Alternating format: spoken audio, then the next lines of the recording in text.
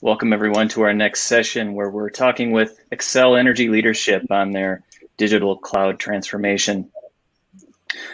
With us, we have a few individuals from Xcel Energy, and that includes Tim Peterson, CIO and SVP, Tanya Fiedler, Senior Director of Advanced Grid Initiative, Mark Stander, the Senior Director of Customer Solutions, and Jeff Levy, the AVP of Infrastructure and Network.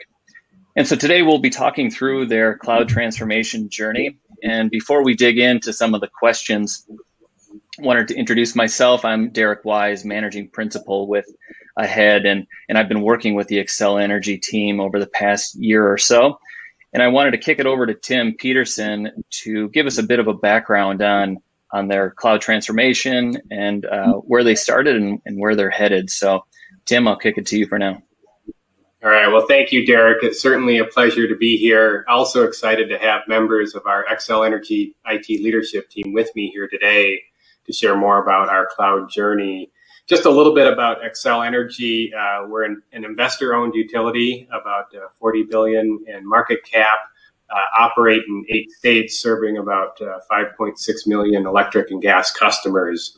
Our strategy is really all about leading the clean energy transition, keeping bills low for our customers, and improving the customer experience. But what I would add, and I'm sure we'll get into it more through this program, we really got focused around cloud transformation a few years ago with our customer experience transformation program, which from a business perspective has driven, really intended to drive a lot of customer and employee satisfaction, deliver a targeted 15% efficiencies through self-service, as well as earnings per share growth through increased adoption of our existing, as well as delivering new products and services. But from a tech perspective, our focus has been absolutely on speed to value, building enterprise capabilities, and simplifying our architecture. But again, I know we'll get into it a little bit more. I think we've had some really great successes.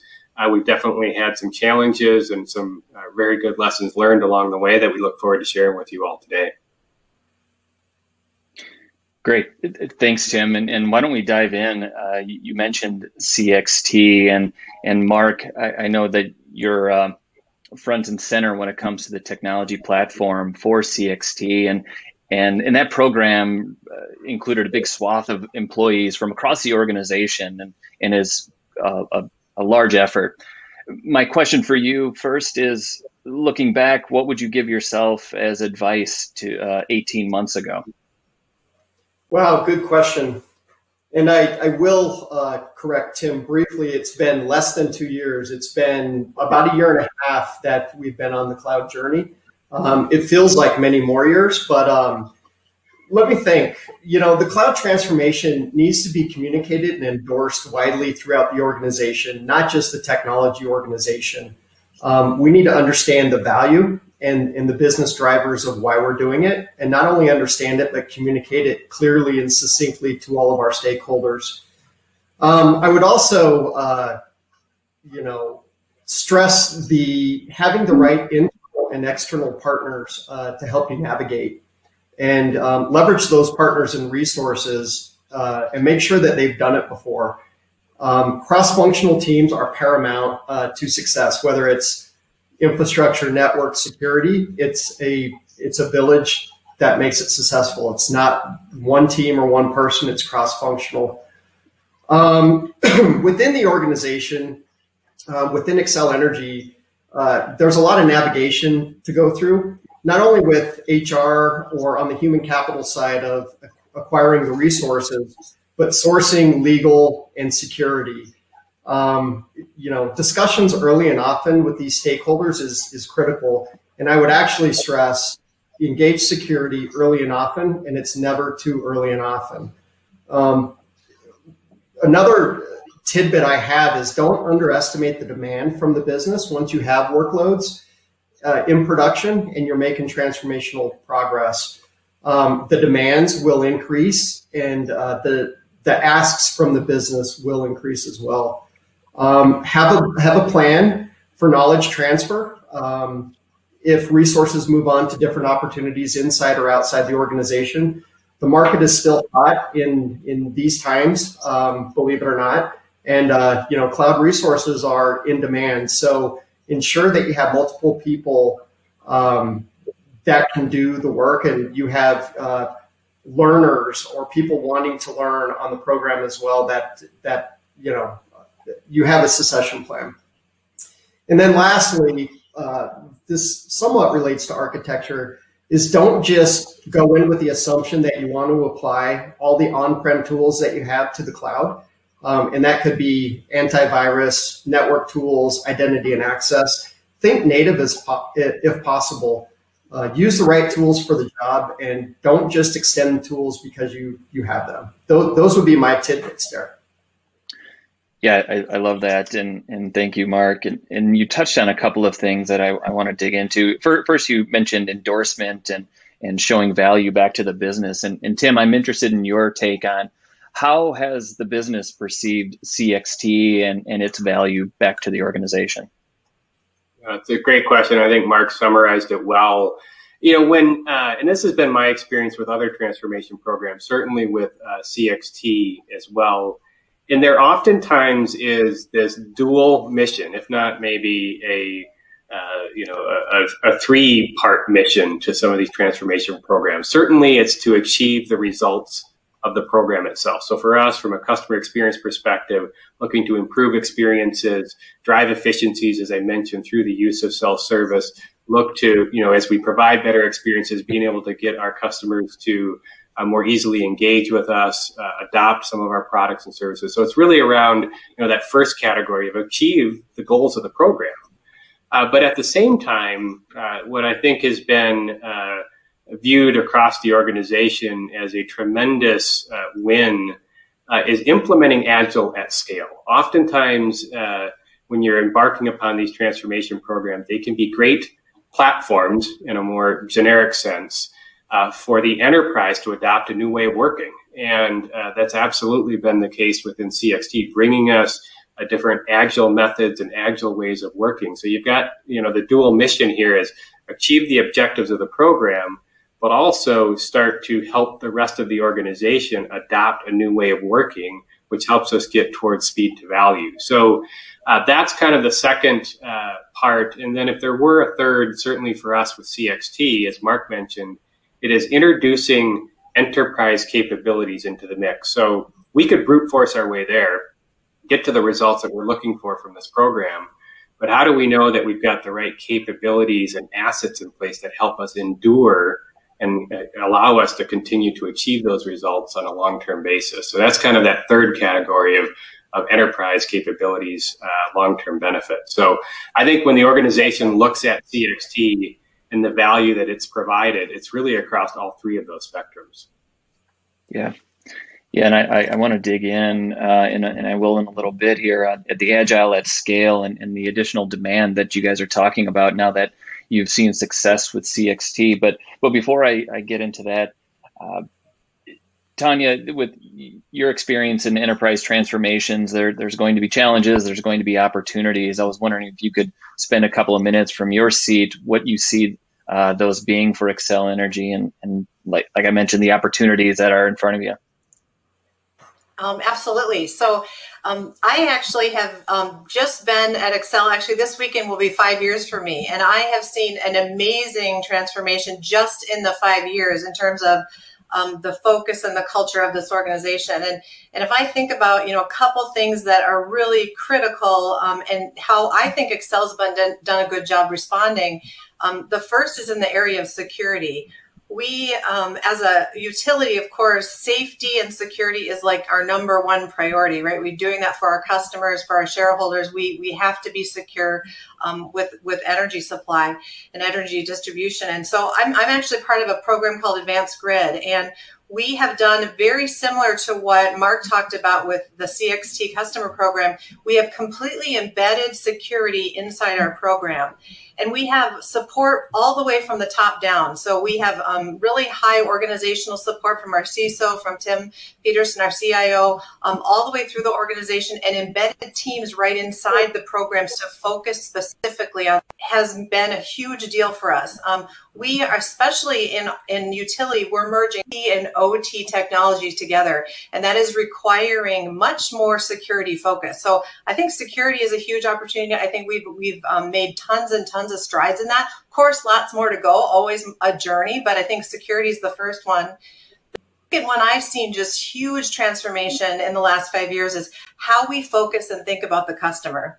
You know, we're a utility, we're a monopoly. You really can't pick who you want to get your energy from. But we have to every day think about today's game day. I have to win that customer every single day with every interaction, the way I treat them, the services I provide for them. We have done a ton in the last several years to change the mindset about how we think about our customers, how we engage with them, how we kind of, I would say, delight them with new services and capabilities. And in the Advanced Grid program, we're actually putting a new smart meter on everybody's home. And we've looked at that meter and said, hey, how can we make this meter provide more capabilities for our customers? We can give them more information about their energy usage. We can provide more capabilities for them. So thinking about customer, I think, is the second really, really important area. And I've seen we've made lots of progress. I think we have a lot more to go, like any company. But that's another area of opportunity to really embed that customer focus within the organization. Yeah, and I'm even thinking about what was mentioned around the demand. And I feel like once Xcel Energy is starting to get a taste for what cloud can deliver and some of the interesting things that you and your teams can offer using cloud services, that only generates more and more demand. And so, Mark or Tim, I don't know if you wanted to touch on some of this upcoming demand that you're seeing, but maybe, if anything, just touch on the excitement that you're hearing from other business units wanting to take advantage of the cloud. Yeah, I'll chime in, Derek and Mark, and certainly as well. It is a great problem to have, and I think having more work than we have people to do, or at least to do within the time frame that's being requested, and a lot of that has to do with them seeing, as you mentioned before, Derek, the value from this program. And we were developing a way of working. We're releasing things much faster than we had before. We're provisioning capacity much faster. And so therefore, we're able to move pretty quickly. And I know Mark's got some examples about how we leveraged a lot of what we built within the CXT program to help support our EV, electric vehicle strategy, which is a big part of our focus going forward. So there is a lot of excitement. It certainly creates stress. And I think, as with any organization, having good discipline, good governance around how we set priorities, how we make trade-off decisions as an organization is something that we know we have to continue to mature with. But I think there's an element also within that agile operating model when you think about managing a backlog, grooming a backlog, always having more things that you want to be able to introduce into your MVP, but having the model embrace that versus fighting it. I think there's a lot to be said around how you can leverage agile ways of working to help with some of the prioritization and the demand management that comes when you have some of these successes. But certainly we'll let Mark chime in. Yeah, so, we have an internal kind of joke that there were several groups that were, expecting us to fail or maybe not succeed in a rapid fashion. And since that's happened, the demand has increased. So I would say that the two things that we really focus on are the business value and the outcomes. We don't want to put things in the cloud just for cloud's sake. If it makes sense, we'll do it. And so we do a lot of analysis on, ROI, speed to market, what are the value drivers, and that helps us decide on the workloads that should be moved. Great. And Jeff, this next one's for you. As Mark touched on it earlier, putting together cross-functional teams and being responsible for infrastructure and network, a lot of that comes to you and your group. And what have you done? What are you thinking about as you organize teams to respond to the cloud demand? I think as we lay out a hybrid cloud vision, really you start with creation of a platform engineering team. So you focus on secure, reliable, reusable environments. You allow the application teams to focus on building applications and creating value that they're trying to do with building an application, getting it out to the customer. If they're spending their time trying to figure out how to integrate a security tool into their stack and figuring out how to do that in the environment, they're not bringing, that value that Mark was talking about and Tanya was talking about with getting things out the door faster. So having that team where they can create and implement and maintain that base network security infrastructure and make that reusable. So as we stand up new applications and new environments or new ecosystems of different streams of business, let those application teams really just focus on that, where they don't have to worry about the underlying pieces. So we focus on making sure that all that's available, it's ready, as the demand comes up. Yeah, and then for the others, how have you seen these team structures evolve? There's mention of embedding. Tanya, you mentioned embedding security and now infrastructure and networking part of the team. And how are they working with the application groups? What other evolution have you noticed as you're delivering at scale here? I'll share one thing I think that we are seeing a lot of success with, and I know Mark is doing the same in CXT, is that complete and total tight business and IT integration, and not thinking that we're separate teams. And of course, when you're doing Agile, you're in one Agile Scrum team as a combined unit. But the closer we can be with the business, and even sometimes in my teams, I'm not sure who's business and who's IT, right? And that's because they're working so jointly together. I think the more we can be meshed with our team, not worried so much about, hey, I'm in the IT group, or I'm not in that group, or I'm in the security group, or I'm not in that group, but just we're aligned on a goal, a common goal, and we all bring our skills to the table to get to that business value solution that Mark and Jeff are talking about. Yeah, I'll jump in, Tanya. You can't underestimate the value of the product owner. They will help you prioritize and shift when things need to be shifted. So, that's somewhat new in Xcel Energy. This Agile journey is new for us, but getting the business to actually be part of the team and help drive the outcomes and deliverables based on goals and value is critical. And it's been a great success, I believe.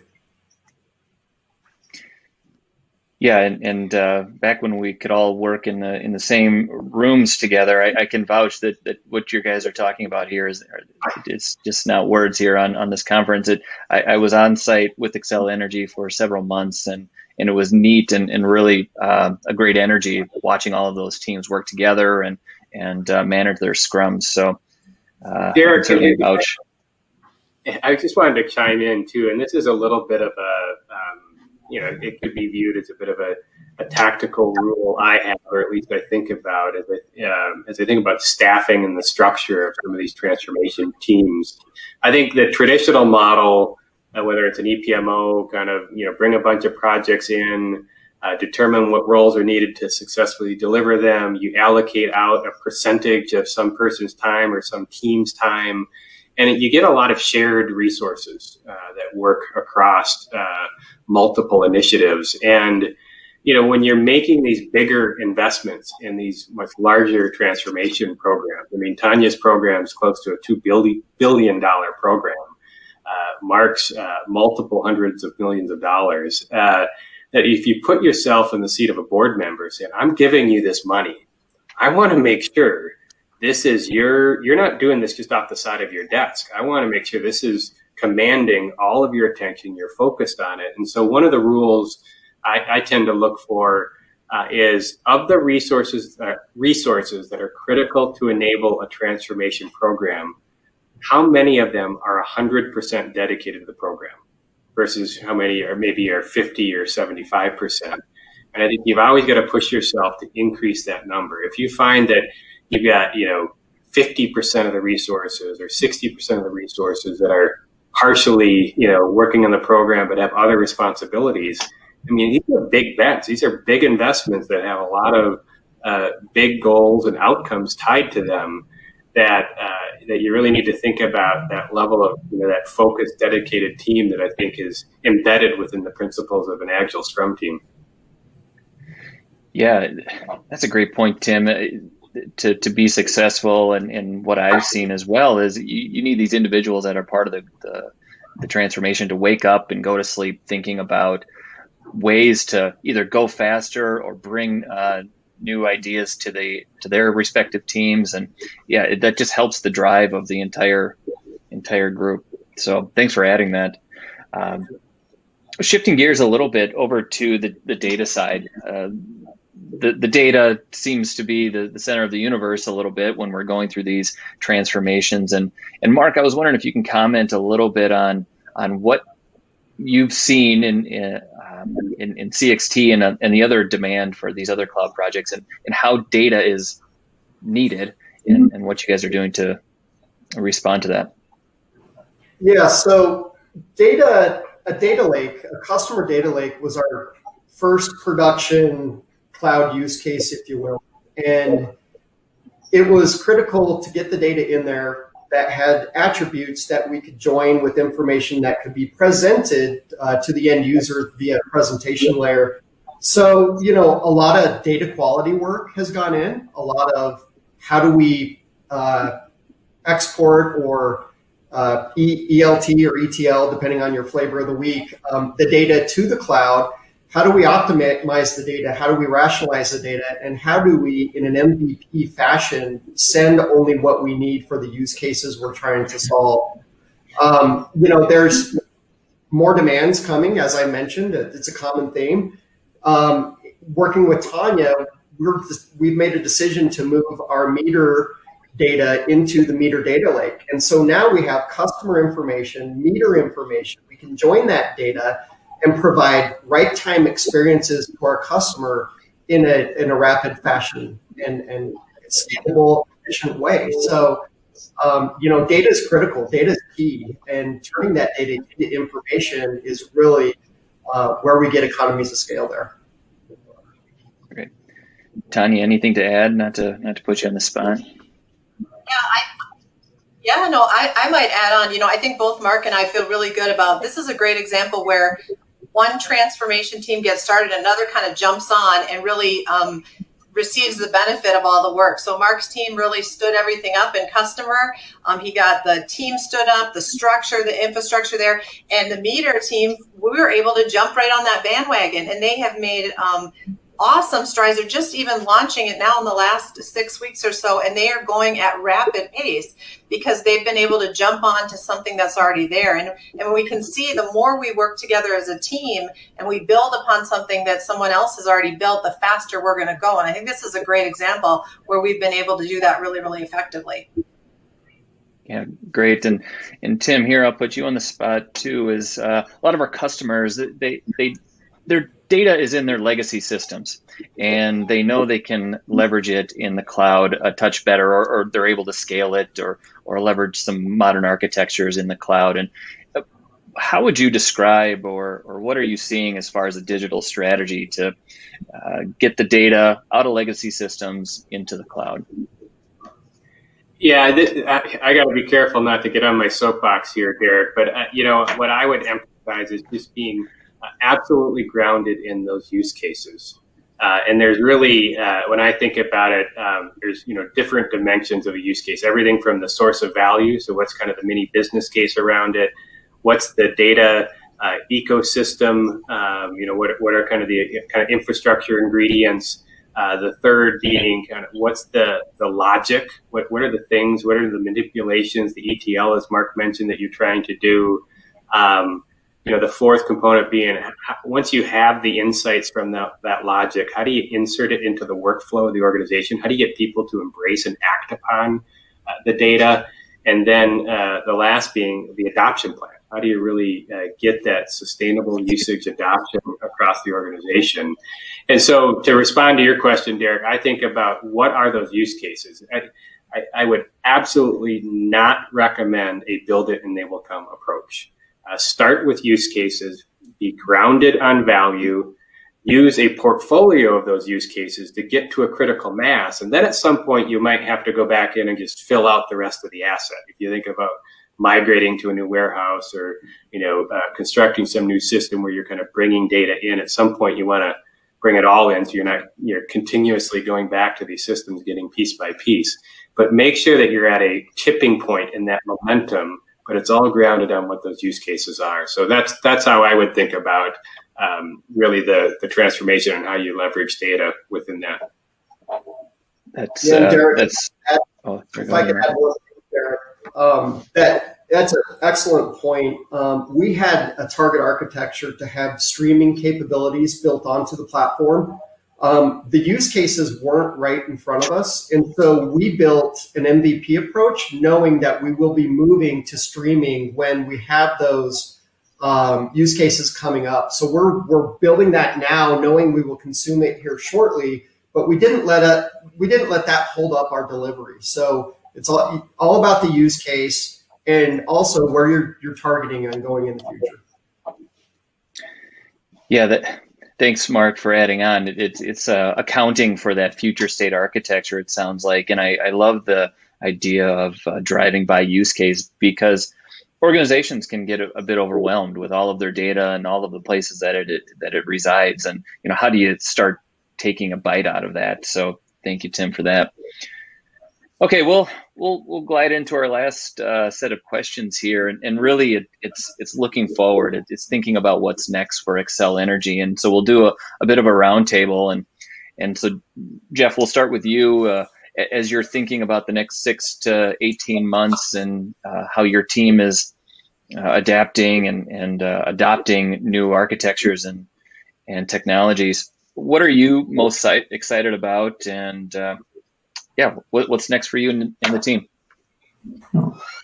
Really, you take the principles of what's happening within that hybrid cloud piece and what we're doing in public cloud environments and bringing those sorts of capabilities in-house.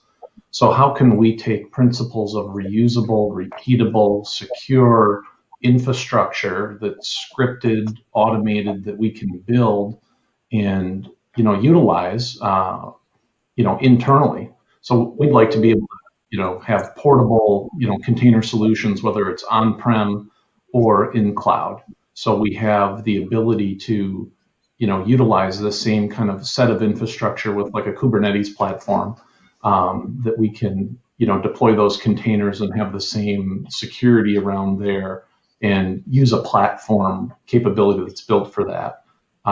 That's really our next step in really integrating that the cloud platform team and taking their principles across our environment, because we don't want to have a group that's way out ahead and then the rest of the team really looks at this and goes, well, hey, that's what all the cool people are doing over there, is all that neat cool stuff, and I'm over here and I don't get a chance to do that. And we want to really work across teams and do all that automation and bring those capabilities in-house, and we can be much more efficient, do things faster. And I've been talking about cloud is how, not where, and we can take those principles and do that everywhere. And I think that's where we'll see infrastructure network continue to evolve and move more of that forward. Yeah, that's a great point. We can't lose sight that a lot of our systems still are in the data center, and we need to think about modernization and efficiencies there as well. Thanks, and Jeff. I know a lot of times people talk about, your systems in the data center are legacy, and I kind of say, legacy systems aren't running your production systems. Those are still your production systems that have a lot of value there, and we've got to evolve them in how we manage those. And typically systems that become fragile are the systems that are old, that people don't touch and are afraid to touch. And that's where we've got to really get in there and understand what's going on, so we don't have all these fragile systems, because knowing these are used in production and for day-to-day business decisions and running systems, and they're just an older architecture more than anything, and there's ways we can tackle that and make things easier and simpler to manage. Yeah, great. Thank you, Jeff. Tanya, how about you? What are you excited about? Yeah, I'll be honest with you. I'm not as excited about the technology. That's great and all that, but that's going to be constantly changing. What I'm excited about is what this means for our talent, right? We are a company that is ever evolving. We want, and we're really the success of any transformation about the people that are doing that work, and really raising the bar with our teams, allowing people to be continuous learners to grow. I think that is what is exciting. Any transformation allows a new opportunity for learning, which is very exciting. I also think, what's exciting to me is cultural change, right? We have a great culture here at Xcel. We're all about being safe, being trustworthy, being a solid provider of energy, accountable. But I think that we have some opportunity to say that plus, right? To think about how can we do things faster for our customers? How can we be more innovative for our customers? How can our culture take it to the next level and evolve? And I think, that how we work as people, how we evolve our culture, to me, that's the part that's exciting when we're a part of a transformation in a company like Xcel. Thank you. I love that. Mark, I'll kick it over to you and we'll finish up with Tim. All right. So I'm really passionate and excited about moving, program capabilities to enterprise capabilities. The CXT program was a trailblazing program within the company, but now it's time to expand those capabilities that we built for the program to the rest of the enterprise. And we've been discussing cloud quite a bit here, but it includes cloud, data, integrations, DevOps, identity and access, and a slew of other new technologies that we've enabled on CXT. I'm very excited to get these new technologies to help us deliver for customers and internal employees in a more rapid and secure fashion. Yeah, that's a great point. Great point. Tim, we'll finish with you. And any final thoughts? What are you excited about? I think Jeff, Tanya, Mark summarized it really well, but I am really excited for our team, and I'm proud of our team. I'm proud of this leadership team and the rest of the folks that we have, that we work with, that help make this all a reality. So when I think about the future, I get excited for them. I get excited about them, the fact that we've got this great team pulled together, and frankly, really all the value that we believe that we see that we can deliver for the business. So, one of our goals is absolutely anchoring all of our work in business-driven outcomes and goals. And I see that alignment with this team, and of course our business appreciates that, and they get to experience the benefit of that work and us all working together. So I'm excited for the team and really the value and the impact we can have for our organization. Well, thanks, Tim, and thanks again to you and Jeff and Tanya and Mark for taking the time today and to participate in the Cloud Summit and share your expertise with the rest of our customers and partners. So appreciate the partnership, appreciate the time, and we'll be talking soon. Same here. Thank you, Derek. Thanks, Derek. Thank you, Derek, and thank you, Tim and team from Xcel Energy. Great stuff. And thank you all for joining us on day 2. I look forward to seeing you back tomorrow morning at 11 Eastern for our final day focused on operations. We'll start off with Ahead's Ben Varnum on a topic of proactively managing cost and compliance in a cloud world. And then we'll have a session featuring 2 more clients, United Airlines and Consumers Energy, kind of taking a retrospective look at their cloud journeys with a focus on operations, governance, skill sets, all the soft stuff that typically gets lost in cloud initiatives. Then after a break, we'll talk about observability in a cloud context, and we'll wrap up our summit with an important session on what it means to integrate service management with cloud, containers, and DevOps. Thanks again for joining us. We look forward to seeing you again tomorrow.